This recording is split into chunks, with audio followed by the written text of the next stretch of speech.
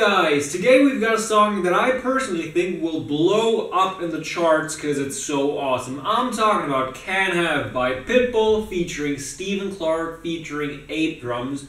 What a masterpiece, and good for us is that it's only got one riff including 4 chords. Of course we've got like a different rhythm in the chorus, we usually have that, but that is pretty much it. So let's jump right in and let's get going. So first of all, let's take a look at the chords. The first one is one of our standard chords. I'm talking about an E. We put our first finger onto the first on the 3rd string, second finger onto the 2nd on the 5th string, and 3rd finger onto the 2nd on the 4th string. We don't have to mute any strings here, we just put our fingers on like that and go down once.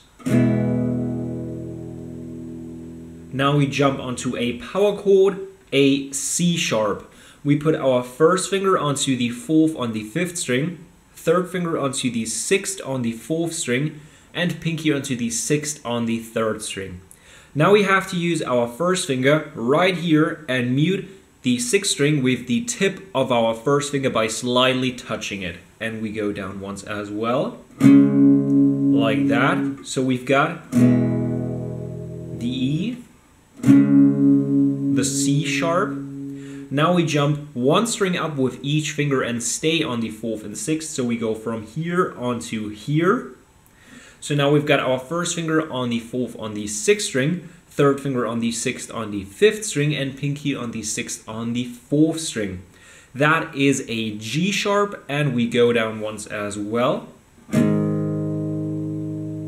So we've got the E, the C sharp, the G sharp, and now we already get to our last chord. We slide down 2 frets onto the 2nd and 4th on the 6th, 5th, and 4th string. So we've got our first finger on the 2nd on the 6th string, 3rd finger on the 4th on the 5th string, and pinky on the 4th on the 4th string, and that is an F sharp.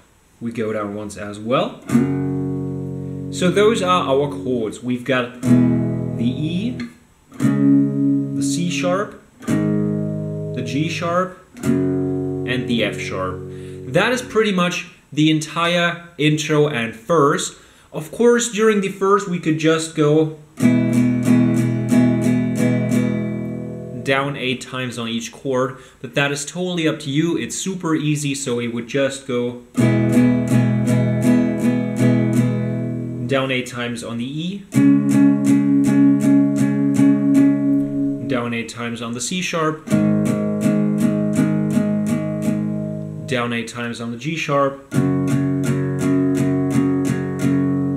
and of course down 8 times on the F sharp.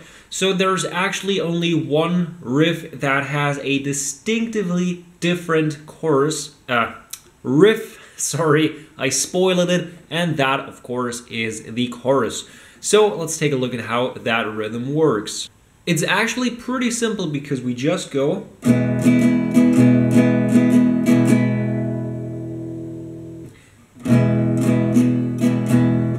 down, down, up, up, down. We do that twice on each chord. We just go down, down, up, down, down, down, up, down.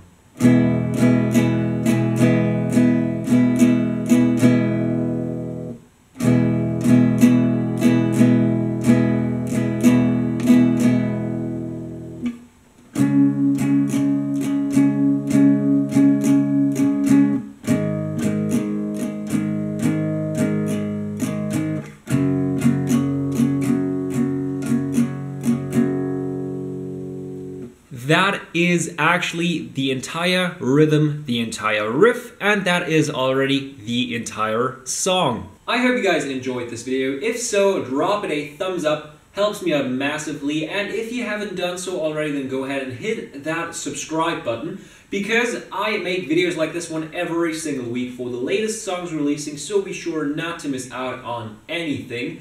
And as always, all of my socials in the description. My Instagram, my Twitter, my Facebook, my second channel on which I talk about music, and of course my Twitch channel on which I play video games. So if you are into any of that stuff, be sure to check those links out. And as always, I hope that I will see you guys next time.